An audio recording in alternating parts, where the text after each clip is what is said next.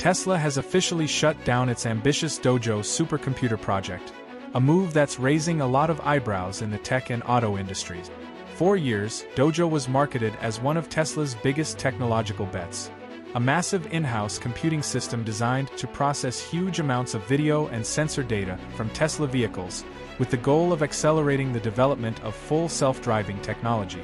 But now, CEO Elon Musk has reportedly decided to dissolve the dedicated Dojo team.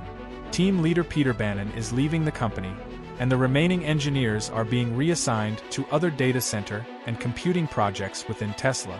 This decision comes after the team already lost about 20 members to a new startup called DensityAI. The big question is, why would Tesla shut down something as hyped as Dojo? The answer seems to lie in a broader strategic shift. Over the past year, Tesla has been going through major restructuring, with thousands of job cuts and several high-profile executive departures in robotics, battery innovation, and public policy. Musk appears to be steering Tesla away from building everything in-house, and instead leaning more on partnerships with established chip and AI hardware giant. According to Bloomberg, Tesla will now rely more heavily on external partners like Nvidia and Advanced Micro Devices for computing power, and Samsung Electronics for chip manufacturing. In fact, Samsung recently secured a $16.5 billion deal to supply AI chips to Tesla, chips expected to power self-driving cars, humanoid robots, and Tesla's data centers.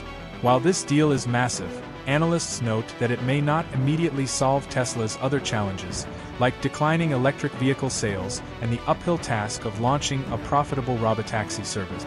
Musk's pivot also ties into his broader AI ambitions. Earlier this year, his AI company xAI acquired the social media platform X for $33 billion to supercharge chatbot training.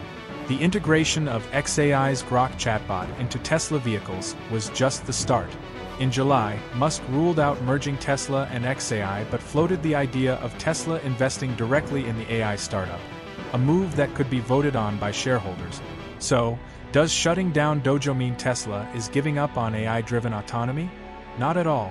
Instead, it looks like Musk is betting on a more flexible, cost-effective approach, outsourcing heavy hardware needs to industry leaders while Tesla focuses on integrating AI into its vehicles, robots, and broader ecosystem. Still, for a project that was once touted as a breakthrough in Tesla's AI journey, Dojo's shutdown marks a significant turning point. Whether this shift accelerates Tesla's self-driving dreams or slows them down will be something the entire auto and tech world will be watching closely. If you like the video, then don't forget to subscribe.